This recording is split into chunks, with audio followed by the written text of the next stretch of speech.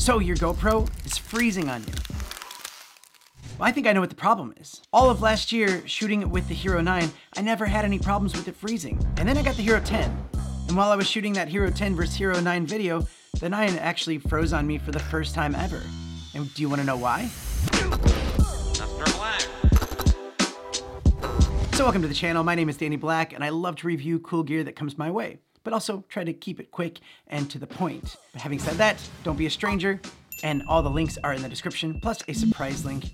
The problem is you're shooting on your GoPro and it freezes on you and you have to do like a hard reset or take the battery out, or also maybe you're just recording something and you get the dreaded SD card error.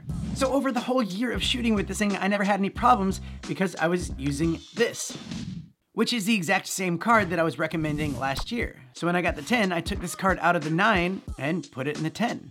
And while I was shooting that Hero 10 versus Hero 9 video, since I didn't have any extra Extreme Pro cards, I had to put in an Extreme. I thought, what's this gonna harm? It's just for one quick video. And well, it happened. For the first time, the GoPro froze on me. Then it got me thinking, all of those online rants about how terrible the Hero 9 is and what a failure it is and how it freezes and has so many problems, and they're probably saying the same things about the 10. It's probably due to the fact that you need a better micro SD card. And when I say better, you're probably going, oh, it's gonna be a lot more expensive. No, we're talking like a difference between $5. And to be honest, when you're just looking at the specs of this, they look pretty identical. But the big difference that I saw was the Extreme Pro has a faster transfer speed. And I also recommend getting anywhere from the 64 gig to the 128 gig. Anything more than that, I think that you have a little bit more room for error.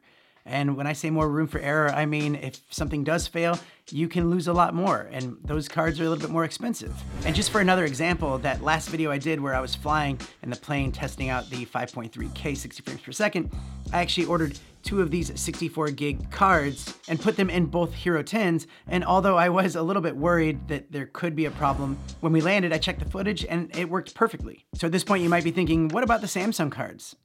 Way ahead of you. I got one of these and tested it out extensively and it worked great too. So yeah, if you are compelled to get a Samsung card, well, I feel like this would be a good one to go with. And I'm not trying to sound like an expert. I'm sure there's a lot of YouTube tech nerds that are probably 1 minute into the video just race down to the comments to correct something that I screwed up. And you know what? Thank you for your input. This is just me, a guy that uses this card a lot and will continue to use it. So I only have my own experiences to go by and know what works and what doesn't work. The moral of this video is to not skimp on your SD cards for the GoPro, which is kind of funny to say because 128 gigabyte micro SD card for $26? I remember back in the day when it used to cost... No, let's not go down that road. I've said what I need to say, and well, that's the end of the video. So thanks so much for watching. And if this did help at all, please give that little thumbs up. That'd be great. Also, you can check out my memberships if you want to see more exclusive behind the scenes content, live streams, and some giveaways.